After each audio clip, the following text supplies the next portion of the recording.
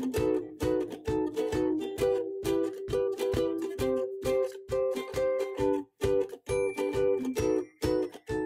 crafty friends, it's Joy here with another Lawn Fawn video. Today I created a super fun amusement park scene card using the platform pop-up die. It is no secret that this is my favorite interactive die. So you die cut 2 of the platform pieces and then 3 of the T pieces. I die cut these from Cilantro cardstock. And now I'm folding on all of the scored lines. So we're going to fold both of these exactly the same. I'm folding it away from myself. I'm going to do that for the second one as well. And this is so easy to put together, you guys. But like I said, this is my most favorite interactive die from Lawn Fawn. And Lawn Fawn has amazing interactive dies, but this is my favorite. I just think it's so simple, but it's so fun and you can do so many things with it. Okay, 2 of those T pieces I'm folding on the score line, and the third one I'm cutting on the score line. Now we're going to add some double-sided tape, some double-sided adhesive to that bottom flap, to the bottom part of the T. I'm going to do that on both of those T's and both of the platform pieces. And then we can start getting this assembled. So let's flip it over. We're going to flip both those pieces over, slide that T piece through the hole. We're going to pull this up, making sure that T piece is nice and snug. Remove the release tape, press it down. Remove the second release tape. We're going to fold this up again. We're folding on the already folded score lines and then pressing that in place. Now we have half of our platform die. I will show you that again on the second one. So we're going to flip both of these over, sliding that T piece through that hole, making sure it's snug. Removing that release paper and pressing it down, and then we will fold this up one more after we remove this release paper, tuck that down and press it down, and now we have our second half of our platform piece.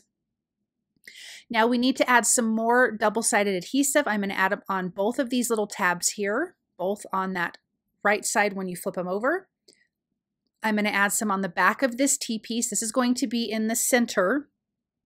So you'll have 3 T pieces in your platform die. I'm going to line this up. I'm lining actually the top T part up where the score line is. And then we need to add some more of this double-sided adhesive to the other piece of the platform pop-up die. Once we get that in place, we can get this put together. So I'm going to remove the release tape off of this little flap and fold it over once everything is lined up nice and straight. And then I can remove this release paper and fold this in half. And I like to make sure that my edges are nice and straight because you don't want a wonky platform pop-up die. So I'm making sure my corners at the bottom are nice and straight and everything is good and cohesive. Let me get that turned one more time. And then I can remove the next release paper on the last little flap, and then I can tuck that in and press that down, and we have our platform pop-up die. Okay, so let me show you. You can fold this down, pop it up, and there's our platform die. Okay, we're going to do some zig coloring. I stamped a lot of images from the Wheelie Great Day stamp set and the Coaster Critter. So the Wheelie Great Day is newer and the Coaster Critters is an older stamp set. So I have my colors of my zig markers. So the rabbit is light gray with a little bit of pale pink for the ears. The bear is mid brown, and then the little frog is light green. So all of my critters are going to be colored the same. I'm not going to show coloring all of them because, again, they're all the same. And so what I like to do is I have a little bowl of water. I have my paintbrush and a paper towel. I add a little bit of my color where I want it to be the darkest. And then I dip my brush in water, tap it off a little bit on the paintbrush, or excuse me, on the paper towel, and then blend from the darkest out to where I can have a lighter area. So I'm going to naturally get some highlights and some shadows when I do it that way. I used light pink for the cotton candy, and then that darker pink is just regular pink.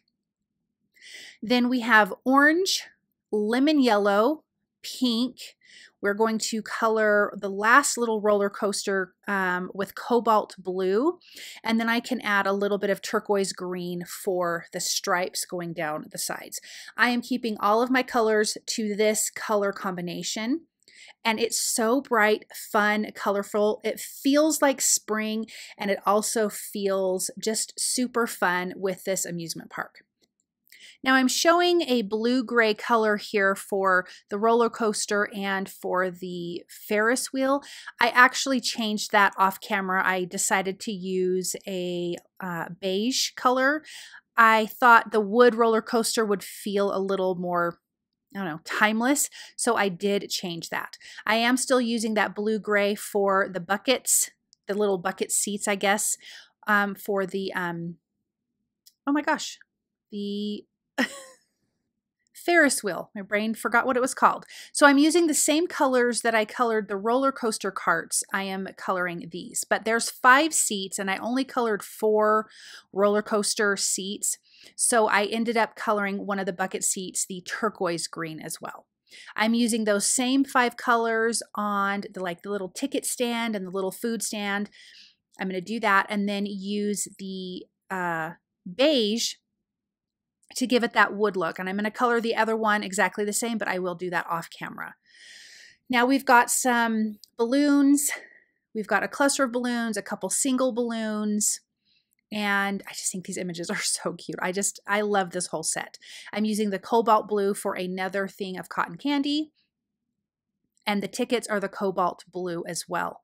Now I am going to, again, this is that blue-gray, but I opted later to change it to beige.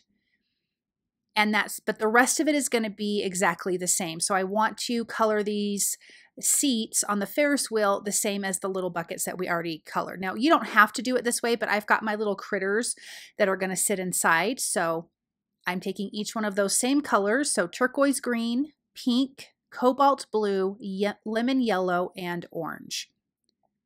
I'm not worried about coloring the bottom because those other ones that we're going to die cut out are going to pop in there. So I used all of the coordinating dies to die cut them out.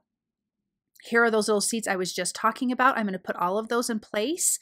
And I have 3 critters that are going to go inside. So we have a cute bear, a bunny, and a frog. I opted to leave 2 of the Ferris wheel seats open, but I'm just going to put those in place with a little bit of liquid glue.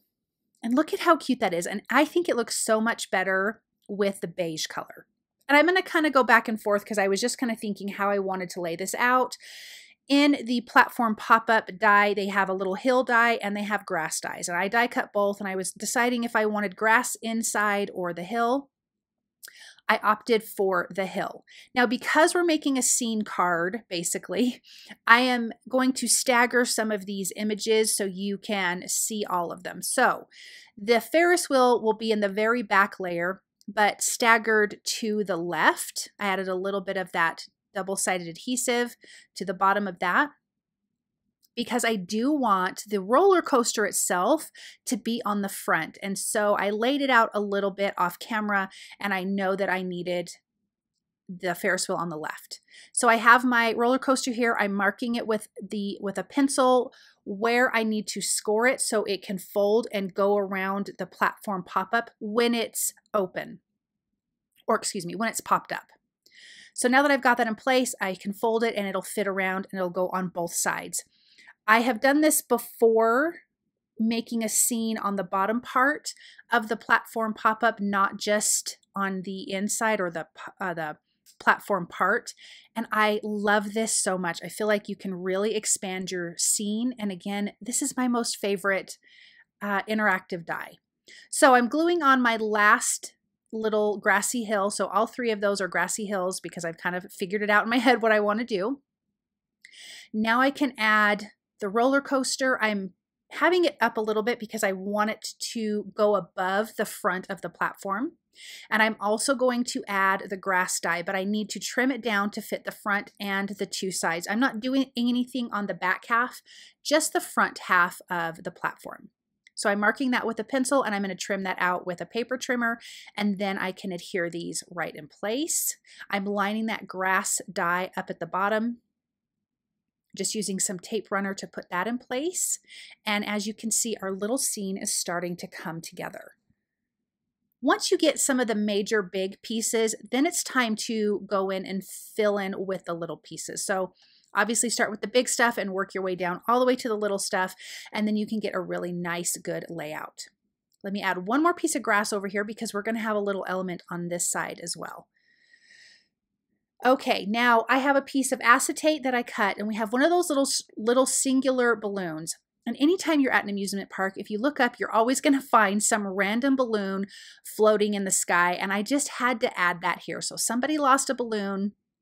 I'm going to adhere that with a little bit of tape runner and a little bit of liquid glue on the back piece there. And you have this fun pink balloon just floating away because sadly somebody lost their balloon. Then I adhered a bunny and a bear behind two of the little roller coasters. So the one roller coaster is going to go on the side. Then we have the next one that's going to go behind. So you have the bunny.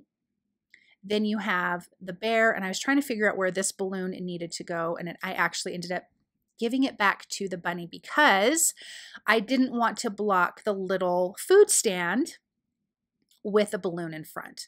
Then we're going to have a little stand off to the side there. We'll add some of that little cluster of balloons, and this is going to be the ticket stand, which I think is really super cute. And I'm tucking it behind the little grass die. And I have two tickets that I'm going to adhere. I thought this little bunny was going to be holding a ticket, and then I was like, no, it needs to hold some cotton candy. So again, I apologize for kind of going back and forth. I was thinking it through as I was doing it. So both of the tickets are on the left side there. Then the bunny is going to hold the pink cotton candy. I'm going to add one more roller coaster, empty roller coaster, to the top of that ride.